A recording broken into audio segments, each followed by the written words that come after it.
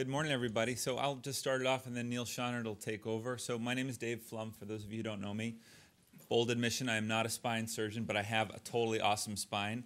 And I thought I want to give you an update about the Spine Scope initiative. This is something we've been doing annually. It's a great opportunity for us to really measure ourselves year by year to make sure that we're making the kind of progress that we promise. So a raise of hands, who does not know what SCOAP is? We'll start there. Good. So we have an opportunity. So I'll do a quick review on what SCOAP's all about and let you know about the program and also where it's headed. About 3 years ago, at this very conference, Peter Fritzel came to us from Europe and said, "We challenge you to do what we've been able to do in Europe, to get all of the hospitals and all the surgeons that are working in the spine space together, to really learn from our patients, to create an activity that's beyond a research registry or a quality improvement registry, but a learning network where all the docs would learn by what happens to their patients about what they should do tomorrow in the operating room." It turned out that at that meeting, we were able to share with the Europeans what we had built in the general surgical space and then vascular surgical space and pediatric surgical space, a network just like that called SCOAP, the Surgical Care and Outcomes Assessment Program. And we were able to take the notion of a statewide platform where all the hospitals are currently sharing information in surgery, and by building the spine community's interest through surgeons like Neil Shonnard and Jens Chapman and many of the people in this room, including the person who just introduced me, Mike Lee, we've been able to build the same activity in the spine space. 3 years ago, we talked about it as an idea. 2 years ago, we gave you the planning information. A year ago, we showed you the early information. And today, we're proud to report that we have 2,000 cases in this registry, moving our way to 4,000 cases, 18 hospitals, which represents about 80% of the surgery in the state of Washington. We're certain that within the next year, this will be a universal platform for you and the spine community in Washington state to learn what's working, what's not working, and to drive improvements in quality. We're proud to have an update today. This is an initiative that's funded in part by the Life Science Discovery Fund. We have representatives from the Life Science Discovery Fund today here with us, and it could not have happened without that fund, but it also couldn't have happened with the support of a lot of philanthropic giving from industry, from the Foundation for Healthcare Quality, which is a quality improvement organization in Washington state, and from the spine community. Let me just tell you about this Spine Scope platform. The platform itself is quite unique. It's driven by clinicians. The secret sauce here is that doctors decide which metrics they know are important to track of in the operating room and before and after surgery, and then convince their hospitals essentially to pay for the gathering of that data, and then that data is pooled and fed back to doctors in the form of benchmarking. The benchmarking is tied to initiatives to change clinical outcomes, initiatives that you'll be hearing about later today, such as the Strong for Surgery campaign, which helps get our patients optimized before surgery. Tying into this morning's talks, Strong for Surgery is figuring out how often our patients are smoking before we operate on them and do fusions, and trying to get them off cigarettes. It's trying to figure out what the burden of opioids is on our patients before we fuse them, and trying to minimize opioid use. It's tying surveillance about opioid use and cigarette smoking to interventions that actually fix those things. It's not only about research, it's about changing behavior so that tomorrow our patients do better in the operating room. The initiative is particularly unique in spine because it involves a survey center that gathers patient voices. It's actually called the Patient Voices Initiative, that captures the patient's perspective on the care, either pain measures or NDI and ODI, the measures that you know are important before and after surgery. And in that sense, it's the true mark of whether or not the operations we do are making people get better. SCOAP is a statewide initiative, and I show you this map, and most of you are from Washington, just to point out a couple of things. One, we have a state with urban centers, but a lot of small hospitals and a lot of small communities where creating an initiative that works in every hospital, not just the tertiary and quaternary centers, is essential. If you want to elevate the quality of spine care in Washington state, you need an initiative that focuses on the entire state. SCOAP is at almost every hospital in Washington state. Spine Scope, in really its first year, has made it to 80% of those hospitals. That's a remarkable feat and something to be proud of. In the end, SCOAP improves quality, reduces reoperations, length of stay, trips to the ICU, reoperations, but unfortunately, for most people, this is the only slide they care about. Has it been able to impact the health economics? We live in a world burdened by the healthcare costs. This is what it's looked like year by year as SCOAP has tried to make its impact in hospitals, literally bending the cost curve at hospitals year by year that it's been involved. Now, these are not the numbers for spine scope, but they will be the numbers for spine scope, because you know that every reoperation in spine carries a multi tens of thousands cost to the hospital and the system. Now, Neil Shonnard is going to come up in a moment and talk to you a little bit about the data that drove that we now are pulling off the spine scope registry. I just want to talk for a moment about the motivation. You know that there's data that's gathered from each of us by the state and by payers about how often our operations result in bad outcomes, usually using lousy billing data. A colleague of ours named Brooke Martin was able to put together these slides that show all the hospitals in the state and their rates of reoperation by 90 days, these safety outcomes that we worry about, that the state worries about, that payers worry about. So also able to look at 4-year reoperation rates, and it's a different aspect of variability. It's the variability of who are we operating on. If this is the average right here, 12%, by the way, above the SPORT trial, look at all these hospitals up here, where the rates of reoperation are much higher than anybody would have imagined. Now, you know that the hospitals have no idea about those rates, and the surgeons at those hospitals have no idea that they're in this space, and the patients have no idea that they're in that space. This is our opportunity as a community to own this variability and to address it, and that's what Spine Scope is doing in a nutshell. Neil Shonnard, a spine surgeon from Puyallup, and surgeons from academia and the community got together and tried to determine the sorts of metrics that should be in Spine Scope. Things like safety interventions, like are we marking the right level in the operating room with x-rays, verification of the right level in the operating room. Things like risk-adjusted clinical outcomes, and that's hard in the spine space because there's not been a lot of risk adjustment on rates of 30-day reoperation in the spine space. We've had to create some of that risk adjustment. Process of care measures that we all know make a difference for our patients who have diabetes or heart disease, and the things that need to be done to make sure they have a great outcome. Getting right to the belly of the beast, indications for procedures. One of the main focuses of most initiatives related to spine is who should actually be having a spine operation. That's exactly the kind of information that's in Spine Scope. And lastly, and I think most importantly, finally gathering the patient-reported outcomes that let you know whether or not the operation was worth it or not in the end of the day. That's all the stuff that's in Spine Scope. And Neil's going to come up now and talk to you a little bit about our progress and what to look forward to. One last thing, and then we'll come back to this at the end. This is really aimed to be a public health intervention and a community activity. This afternoon, the Spine Scope Forum, the Washington State Spine Forum, meets as part of its regular quarterly meetings. Those meetings are to help you be part of the process. It's an open process where sites will actually get their data back and be able for the first time to see how they're looking compared to their colleagues. It's also an opportunity to shape the nature of the program, where it's headed, and research initiatives that we're tying in to make the program better. So we look forward to your participation. Hopefully all of you can come this afternoon to the forum. We look forward to you being there. I'll hand it off to Neil now. Thanks, Ben. So this is a remarkable slide. This is a landmark slide. These are physicians who volunteered to submit data. They were not coerced, they were not forced. They volunteered to submit data. We told you when we were here last time that we would get a pilot done of 1,000 cases by the end of December of last year. We exceeded it a little bit. And what we see now is the rapid growth of Spine Scope. And we will achieve by the end of this year about 80% of all spine surgeries in the state. And we're going to strive to make sure that every patient who gets operated on, whether they be in a hospital or an ambulatory surgery center, is entered into the registry so we can track the outcomes of what is done. And this is a glimpse into it, and we're just going to glimpse. So the data that is in is quite granular. It's very detailed. But as you can see, we are looking at processes that are done intraoperatively, whether they be fusion or not fusion. We're looking at how the approach is done, whether it's done minimally invasive or whether it's done open. We're seeing whether it's an isolated fusion alone.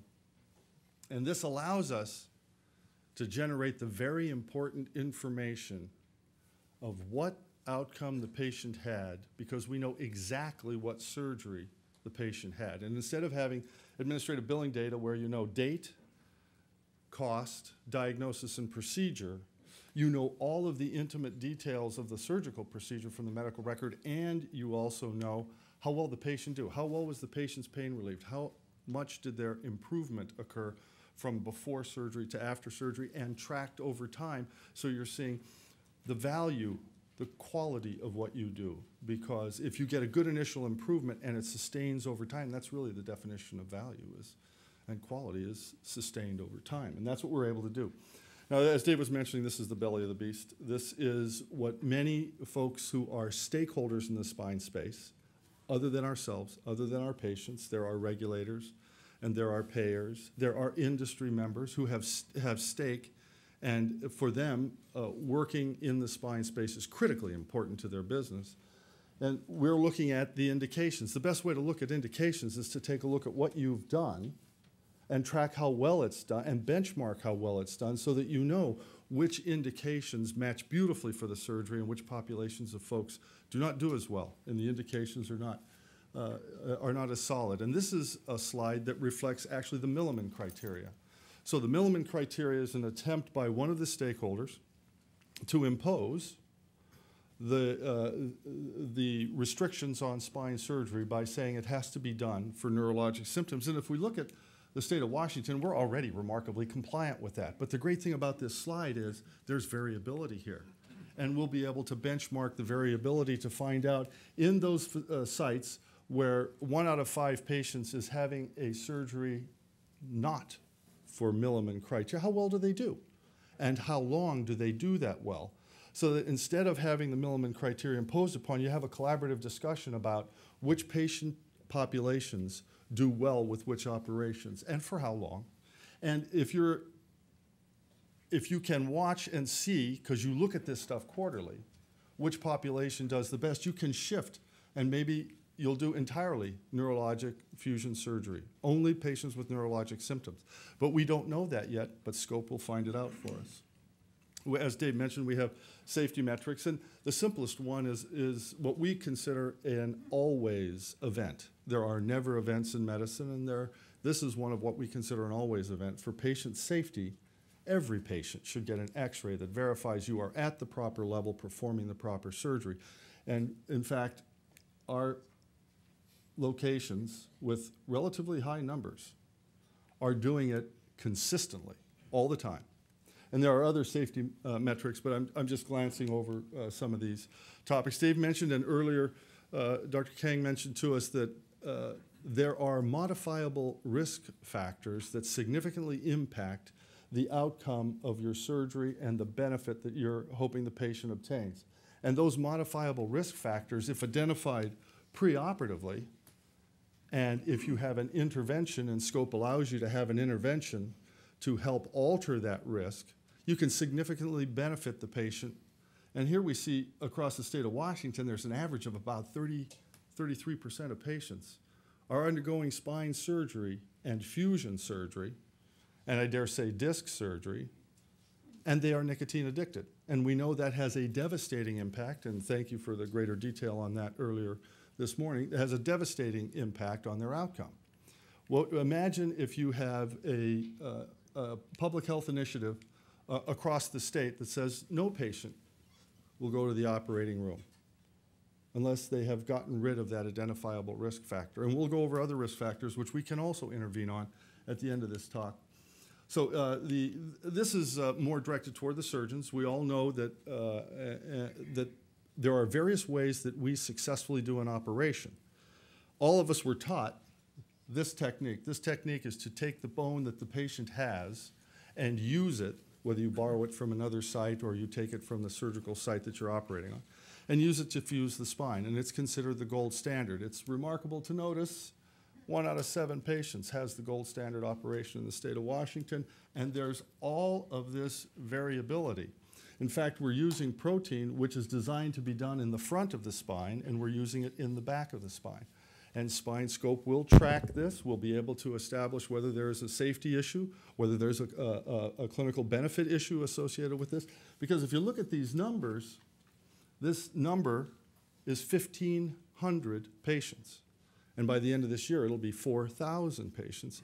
So we'll have ample opportunity to have large cohorts in each of these variations to understand which works better. And as David mentioned, we benchmark so you know which technique is more effective and which technique is less effective. And then we transparently give that information back to our colleagues and our stakeholders at our forum, which is what we're doing this afternoon, so that everyone knows every quarter which techniques are benefiting, which are the leading way to do things, and we can gravitate toward better outcomes for all of our patients. But some of the things that we do every day, we really should do a better job of. And this is a classic example. This is patients who are diabetic having a blood sugar when they go to the hospital. As you can see, in some of our sites, 4 out of 5 patients who are diabetic don't even get a blood sugar when they go in. In other of our sites, we're highly compliant, but the N numbers are relatively low on those sites. So, but as these numbers build, we'll be able to benchmark, we'll be able to give this information back to our hospitals, and hospitals that are not doing as well can find out the nursing protocols of hospitals that are very successful at doing it and move toward getting all of our patients monitored for their blood glucose. And if you look at I'm gonna skip forward to the patient-reported outcomes. This is really the meat of the matter for SCOAP. The meat of the matter for SCOAP is to ask the patient what matters to them, because a lot of what we looked at back there is what matters to us as stakeholders. But what matters to the patient is my pain relieved? Am I returned more closely or all the way back to my regular activities, my full functions, my return to work? Those are the things that are critically important. And as a registry, it's our work in progress. As we can see, some of our sites are very compliant at getting our pain scores. That's the numeric rating pain scale. You have a pain scale from 0 to 10, and how bad is your pain? And some of our sites are doing a great job. Some of our sites are not doing as well. But we show this at our forum. We help develop mechanisms for interventions for the sites that are not doing as well, to get up to where because we need this information for our post-operative evaluations. This is your baseline. You have to have it. And when you look at our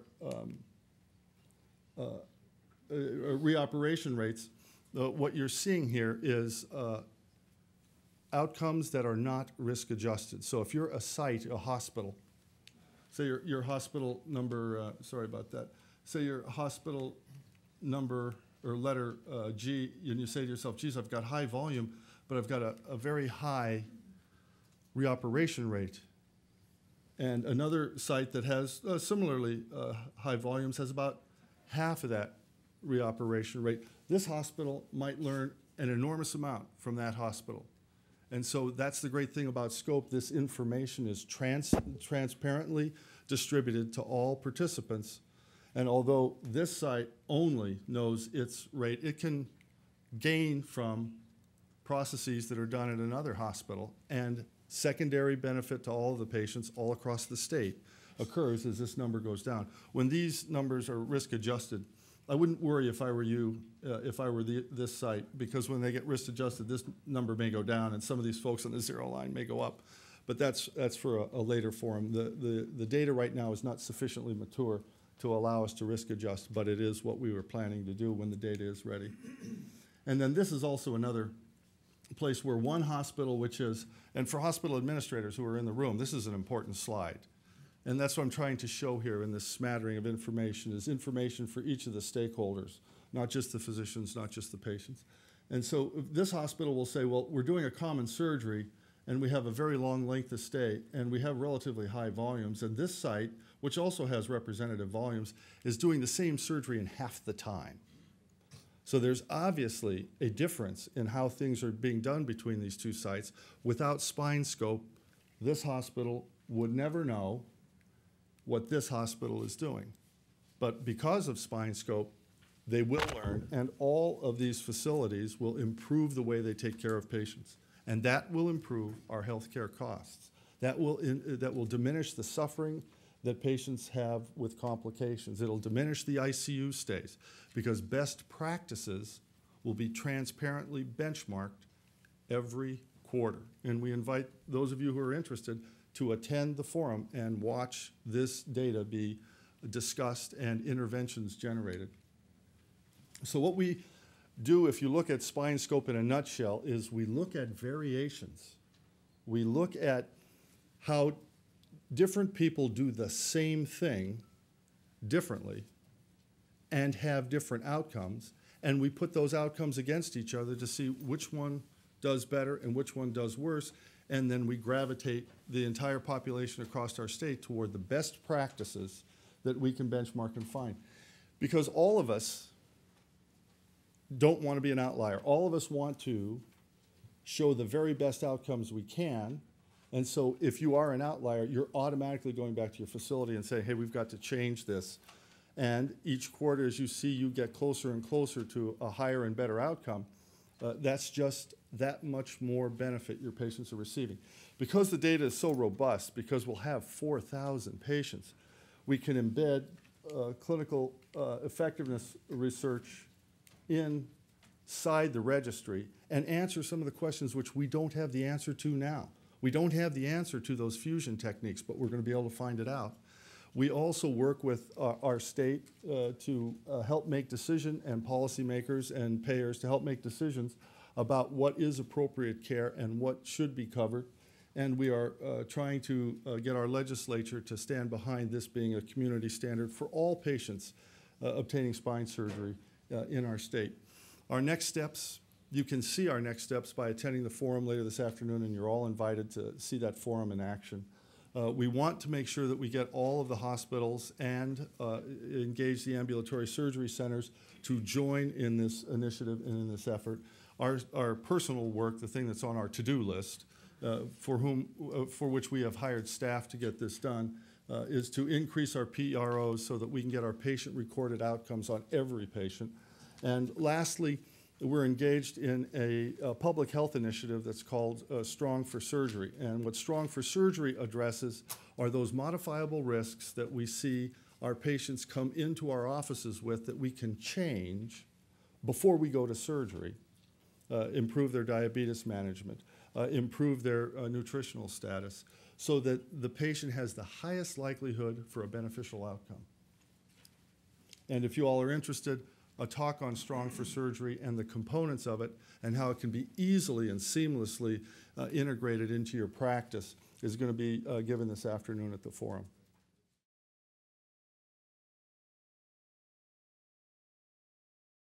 So we're going to talk about perioperative risk management for spine surgery in patients. My objectives will be assessment of cardiac risk, and then we're going to talk about risk optimization, glucose, anemia, and pain management during spine surgery. So when anesthesiologist sees a patient and then reviews a clearance for surgery, we don't feel happy about the word clearance. What we want is optimization. Okay? So this is important to differentiate between clearance and optimization. So I'm going to take you through what we mean by that.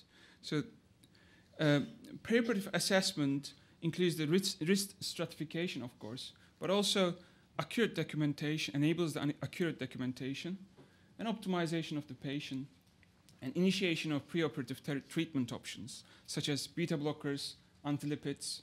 Some patients might need revascularization, and then delay or cancellation surgery for further facilitation of co-management options like diabetic consult or cardiology consult and so on. And then finally, it enables us to decide on the post-operative care where we should send the patient at the end, to ICU or the floor, and what sort of level of treatment options we should provide for the patient. Now, this is adapted from the ACC/AHA guidelines, and I just sort of modified it to make it simple as possible because it's a complicated slide, but to highlight that emergency surgery, minor intermediate surgery, and elective surgery patients, as long as they meet the low-risk medical criteria and can do some stuff, able to do some exercise, more than 4 meds, they go straight to the OR without further intervention or investigation.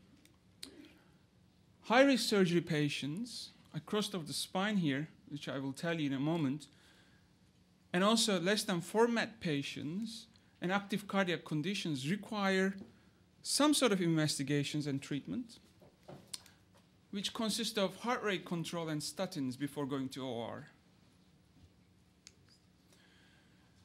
So where does the spine surgery fit in the surgical risk category? So we have high-risk group, which includes the aortic and other major vascular surgery patients. We have intermediate risk group, carotid endarterectomies and head and neck surgery, prostate surgery, and low-risk group, which is skin, breast, cataract surgery, and so on. So orthopedic patients were spine included in that group, it's an intermediate group of risk for the surgical risk category with a cardiac risk of 1 to 5%. So when medicine consult sees a patient, this is where they look at, where they put their patient in. Okay? What about the MET? So there's the second criteria. As long as they're climbing a flight of stairs, they're good to go for surgery. Okay? This is the major decision-making step. Next. What about the active cardiac conditions? If they have unstable coronary syndromes, uncompensated heart failure, significant arrhythmias, and severe valvular disease, then postponement is required and cardiology consult to evaluate the patient and stabilize it is required before taking the patient for surgery. Now, we see a patient, and Carlo was talking about whether we should offer the surgical option or should we delay the surgery. There's some medical consideration in this in terms of patient's chronic diseases. So if you see any of these disease states, ischemic heart disease, congestive heart failure, cerebrovascular disease, chronic renal failure, diabetes, and high-risk surgery, and you add up number of these, so if you have none of it, your perioperative cardiac event risk is 0.4%. If you have 3 and more of these, you have 11% risk of having some sort of cardiac event during surgery. So this might help you to sort of discuss it with your patient to make a decision whether we should take you to surgery today or give you some more time for non-surgical option and work hard on that a bit more. But most of our patients in Harborview doesn't fit into this category because we see them quite late, maybe after acute deterioration. So they got some neurological impairment, and their pain have been so difficult to manage so far, so they usually say to us, I would rather die rather than live another day. So when we tell them about these, it's not very interesting to them. They just want to get it done. Okay, so what we're going to do, so these patients cannot move about, you can't stress them, you can't run them around, so they tell you, I've been sitting in my chair for a month. Is there any markers we can look at? So currently, there's some interest in the brain natriuretic peptides and proBNPs and CRPs and serial troponin measurements to predict the post-operative outcomes. So these are showing some promise, but still it's too early to make recommendations for routine use of these biomarkers. But we have some hope for these. Okay. So what about optimization strategies? I'm going to give you summaries, 1 or 2 slides for each one, just to refresh your memories on beta blockers, statins, glucose management, and anemia management. So if your patient is already on beta blocker, just carry on during the perioperative period. If you're going to do a high-risk patient on a high-risk surgery, they need to be on beta blockers. Beta blockers should be started early, minimum 2 weeks prior to surgery, for 2 reasons. One, you need to titrate it to a heart rate of 55 to 70, and you should avoid fluctuations in the blood pressure. So it will need that time to stabilize itself. There's also another benefit for beta blockers, which is it is anti-inflammatory effect. So it doesn't develop acutely. It needs time to sort of produce itself to become anti-inflammatory. So you need that 2 weeks minimum time prior to surgery. And it should be avoided in low-risk emergent surgery, more than 75 years old, prior CVA and sepsis patients. In terms of major cause of perioperative MI, what we know now is the coronary plaque rupture, thrombus formation, and vessel occlusion, these are inflammatory responses, are the major sort of killers or cause of MI in the perioperative period, as opposed to supply-demand mismatch. Okay? So we have statins to reduce the inflammation, and they reduce platelet aggregation, improve endothelial vasodilatation. They're anticoagulant, and they stabilize the plaque and reduce the rate of perioperative cardiac events. So if the patient is already on them, just carry on. And if you have a high-risk medical condition patient, consider starting them. More potent, higher dose, and longer-acting statins is the better. And patients should continue with them indefinitely in the postoperative period. What about glucose? So glucose management in perioperative time has been, very intense. And we have done the intensive insulin treatment options and failed miserably and causing a lot of problems to our patients in neurocritical care beds. So what about the spine patient? So this is from Goody, just published. It's a review, unfortunately. I can't show you proper numbers or definite numbers to say to you, you should keep the sugar between this and that. But national guidelines at the moment recommend sugar to be kept below 180 milligram per deciliter. Okay? These guys studied on the acute brain and neurosurgical patients and recommended this between 100 and 150 range. More importantly, hypoglycemia we found more detrimental to the neurological tissue than hyperglycemia end. So intensive insulin treatment patients, when we did studies on them, developed so much hypoglycemic episodes and had increased their morbidity and mortality that scared us like crazy. So we said, okay, no more intensive treatment. We need to keep this between these numbers with continuous infusions. And sliding scale is now coming off the sort of trend. Rather than doing sliding scale, patients should be on continuous infusions with careful, regular bedside monitoring. So closed loop monitoring systems. So it's very critical. As you know, sugar is not good for you any time during the surgery period. Okay? What about anemia management? Okay, so again, you get your patients to ICU, and ICU management is consists of sort of hemoglobin of 7 or 6. We keep patients a little anemic because their perfusion is better in that state due to blood flow improvement. But I just want to explain this graph to you. So this is the lowest hemoglobin being recorded on x-axis, and the top line, the continuous line, shows the beta block patients, and dotted line is the non-beta block patients, and this is the inadvertent sort of difficult cardiac events or detrimental cardiac events to the patient. So if the patient is on beta blocker and their hemoglobin reduced 35% from the baseline, their morbidity and mortality increases drastically. Why is that? Because mild to moderate normovolemic hemodilution requires increase in cardiac output.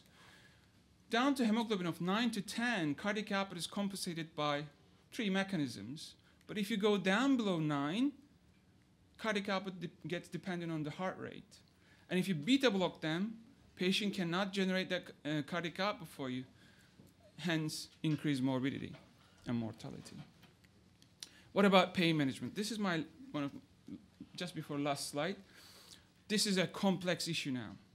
We can't just treat patients with opioids. Okay, so this next graph, little interesting. So inflammation, surgery, trauma, whatever you take it, inflammation initiates the NMDA receptor cascade, which results in facilitatory system activation, which is a long-lasting effect on pain development. When you give opioid, you expect opioid receptors activation and inhibition of pain development, but it's a short-lasting effect. What we didn't know, opioids create the access too. So NMDAs get activated by just giving opioid to the patient, right? And then that goes in the facilitatory system and pain generation. So we see that in postoperative time in the sort of remifentanil during the surgery with hyperalgesia in the recovery. Patients requiring more opioids, right? And then chronic pain development. So now pain management requires multi-source approach, not just opioids, but ketamine, magnesium, maybe dexmedetomidine, and that sort of different NMDA inhibitor drugs, and maybe psychotic medication, antipsychiatric medication like gabapentin. So all this combination needs to be taken into consideration. So perioperative assessment requires optimization and understanding of intraoperative risk. Okay? It's not a tick box exercise.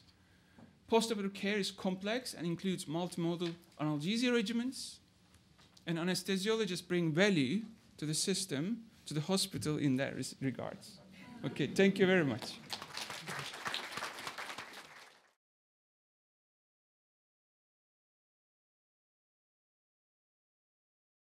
So we're going to talk about the role of fusion, where do we stand, and to really focus on degenerative discs. So here's disclosures, really nothing related to this talk, largely institutional support and nothing directly to me. This is the outline I want to try and go over briefly. First of all, look at what we're not talking about, just to make sure that we're all on the same page of what we're going to be looking at here. Briefly talk about surgical fusion options that will be covered in greater detail this afternoon, and spend the bulk of the time just looking at the literature and what that has to say, and then briefly talk about the heterogeneity of treatment effect and where that may have a role in our decision making with these patients. So first of all, what are we not talking about? We really want to focus here on pure degenerative disc disease. So we don't want to see patients with, we don't want to mix into this baggage patients that have stenosis or where that's a component of this. We don't want to look at those that have a pars defect where you're suggestive of instability. Those that have frank instability such as a spondylolisthesis, no deformity, no trauma, and really want to look at pure degenerative disc disease where the leg symptoms are a minor component and there's nothing unstable about these particular individuals. If we look at surgical fusion options, we're not going to talk about artificial disc replacements. That's going to come later on this afternoon with Jens. We have anterior lumbar interbody fusion that can be done from the front. We have posterior base fusions, T-PLIFs, PLIFs, posterior lateral, instrumented, uninstrumented, a whole bunch that can be done from a posterior approach. And then 360 degrees where you have a front-back approach, maybe minimally invasive from the back, open from the front, various kind of combinations of those. And again, I think Michael Lee will talk about these a little bit more this afternoon about what our options are. But really, we want to kind of lump fusions together into a common group. So let's spend the bulk of the time just looking at the literature and what that has to say with respect to this. Really want to focus on most of these articles I think everybody's familiar with to a certain extent. The article by Fritzell that was kind of the landmark article that came out in 2001, the Brox article out of Norway in 2002, Jeremy Fairbanks and the UK study in 2005. We'll talk briefly about one multi-level paper that came out of the Twin Cities group in 2009, and then this review article by Mirza and Deo that we'll look at last. So let's go back, and I think probably most people are familiar with these, probably have read them, but let's try and break these down a little bit. So this is really the first one that came out in 2001. It included 294 patients with 2-year follow-up. These patients had at least 2 years of low back pain with degenerative disc disease at L4-5 or L5-S1. They had 222 in the surgical group. They were lumped into posterior lumbar fusion, posterior lateral fusions, and 360-degree fusions. And then they had a smaller cohort in the non-operative group with physical therapy, TENS, acupuncture, cognitive therapy, and various coping strategies. And they had 98% follow-up at 2 years. So pretty good for a prospective randomized trial. They looked at a lot of outcomes. They looked at these various things that have been discussed in more detail earlier this morning.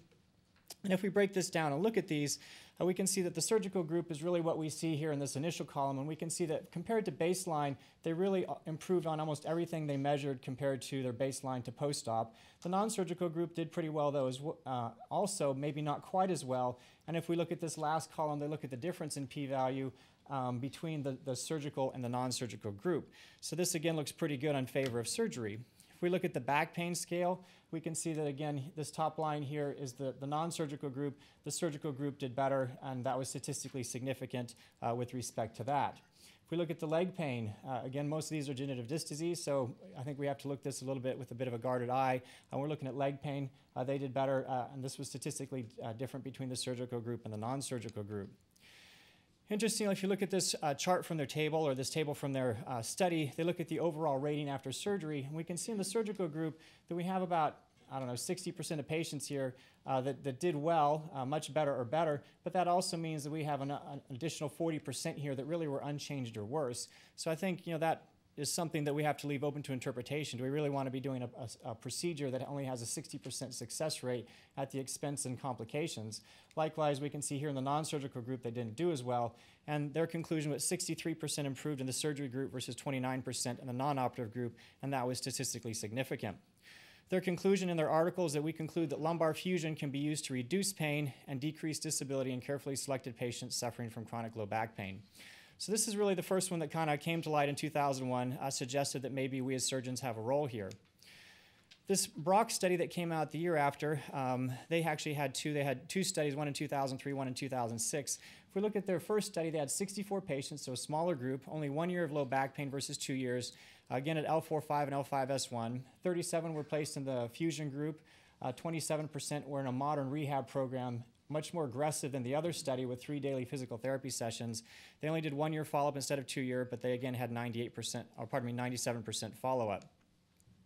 If we look at their outcome, their main outcome they looked at was ODI. They looked at the shuttle walking test and a few other outcomes as well. And their conclusion that they had a 76% success with surgery, 70% success with cognitive intervention and exercises. Here's a graph from their chart. We can see that essentially these are going side by side, really no difference between fusion and a rehab program. And they concluded differently than the Fritzell study that the main outcome measure showed equal improvement in patients with chronic low back pain and disc degeneration randomized to cognitive intervention and exercises or lumbar fusion. So really no difference between these two. So then moving on, we have the Fairbank article that came out of the UK. They had 349 participants, 173 were placed in rehab, 176 in surgery. And interestingly, the surgery was left to the discretion of the surgeon. And so I think we'll talk about this a little bit more later and how this may be a confounding variable here. Their follow-up was not as good. They had 81% follow-up at 24 months. 15 hospitals participated and a number of surgeons as well. So if we look at their outcome, we can see here, here's the surgery, here's their 24-month ODI, here's the rehab, here's their 24-month ODI, and we can see that really there's a slightly statistically significant difference here, better for surgery compared to rehab. However, if we look at the shuttle walking test, the SF36, really no difference between these two groups. So how do we weigh this out? So again, they state very clearly in their results, ODI improved slightly more in favor of surgery. No other difference between groups in any other outcome, and they suggest that clinically this difference is small considering the potential risk and additional costs of surgery. Their conclusion, no clear evidence emerged that primary spinal fusion surgery was any more beneficial than intensive rehabilitation. So how do these studies add up? Because they clearly come up with different conclusions, and what are the flaws within these? Well, if we break these down, I think in the Swedish group, the control group was really given unstructured therapy. They weren't set into anything specific. It was kind of a continue what you're doing and see how you turn out.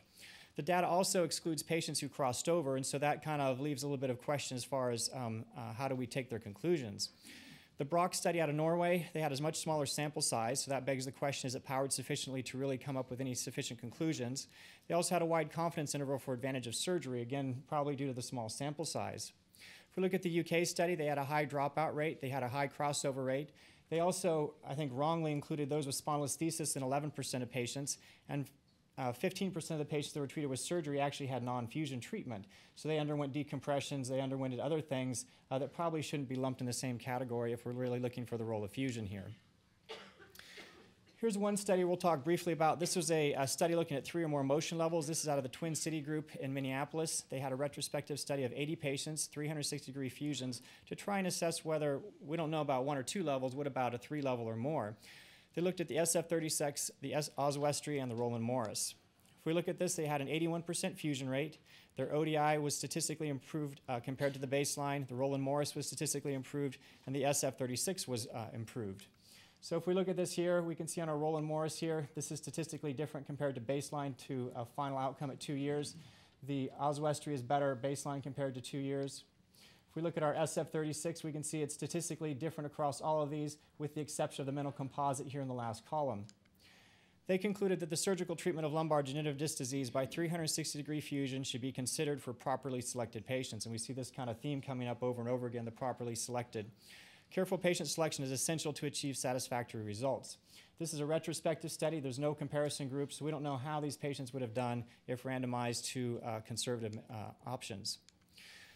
Let's look at this article, and I think if you haven't read this article, I think it's a very good article that kind of brings all these studies together. This was done by Sohail Mirza, Rick Deo, classically known probably as conservative individuals.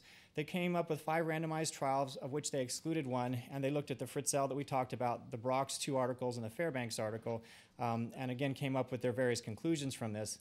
Again, some of the flaws we've talked about. The Fritzell study did not report data according to intent to treat principles.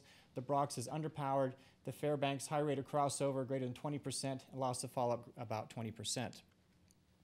If you look at this, they break this down into the various columns so we can see the design of these. We can see the year they were published. We can see how many centers were involved. We can see the number of surgeons. We can see where the funding came from that obviously is important in today's day and age, the age, the follow-up. So they kind of break this down very nicely. A lot of these issues we've already talked about. Now, interestingly, if you look at this comparison and say we have the Fritzell, we have the Brox, we have the Fairbanks, here's the surgery group here. We can see that in Fritzell's study, he recommends surgery. They had a 24.5% improvement. Actually, better improvement in the Brox group and better improvement in the Fairbanks group, but they came up with different conclusions. The reason being is if we look at the non-operative group, Fritzell's 24.5 versus 5.8%, whereas here we have 37% versus 30%, and here 26 versus 20%. So really, the difference here is really that the Brox group and the Fairbanks group are doing better with the conservative option than the Fritzell study here, and therefore the difference in conclusion. They conclude from this review that all 4 trials suggest that any advantage of surgery over non-surgical care is modest, on average near or below the minimally important change in the disability score.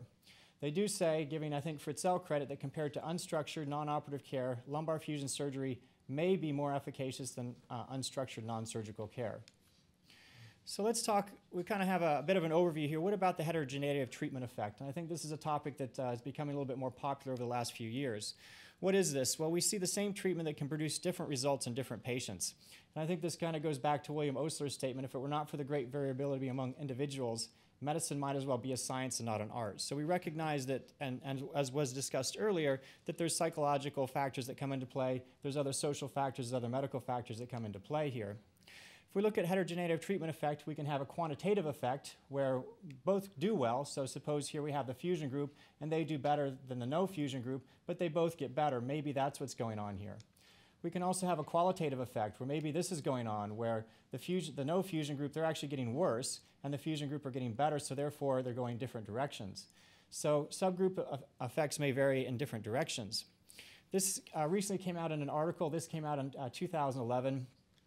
They looked at 2 studies trying to assess the heterogeneity of treatment effect with the impact of various medical issues. And they found here, if you break this down, this is 2 publications. One of these is the Fairbanks article. And if you look here, this top line here is the non-smoker, and we can see the confidence interval here. It favors fusion versus the smoker. They're barely getting above kind of a break even here with the overall effect being somewhere in between. So is there a role that maybe we should be doing fusions in non-smokers and we shouldn't be doing fusions in smokers? So their conclusion from their study was that non-smokers may be more likely to have a favorable surgical fusion outcome in chronic low back pain patients. So again, they don't say that we should therefore be doing it, but I think this is something to weigh into mind. They also say in their key points, and if we look at this top line here, when comparing surgical fusion to non-operative management, the treatment benefit favoring fusion is greater in non-smokers than smokers. So obviously what we're trying to find here is the greatest overlap. We want to find the patient that has pain, disability, pathological abnormalities that we can see on imaging, and social and psychological status that all come together to create this perfect storm, and maybe there is some group of patients that are going to do well with surgery. So I think in conclusions, we know that we have lots of options and ways to do fusions, and that'll be talked about later by Mike. We know that some patients seem to do well with the fusion and others do not. We saw that kind of throughout these articles that certainly patients did well with fusions. The issue is maybe they're doing equally well with other procedures, and clearly not all of them are doing well. We need to continue to strive to find out which patients we can make better and which ones we cannot. I think this is important for the good of our patients, obviously, first and foremost, but also as we face increasing scrutiny from insurance companies and various other groups that are trying to control what we're doing here. If we can find out which patients are going to do well, we may have some say in this. I think the heterogeneity of treatment effect seems to be a real issue, and I think as we move forward, we'll probably get more information with respect to these. So I think in conclusion, the role of fusion in patients with degenerative disc disease, I think it's still a very unsolved issue. Certainly some patients seem to do well, certainly some do not. We need to find out where this comes together. Thank you.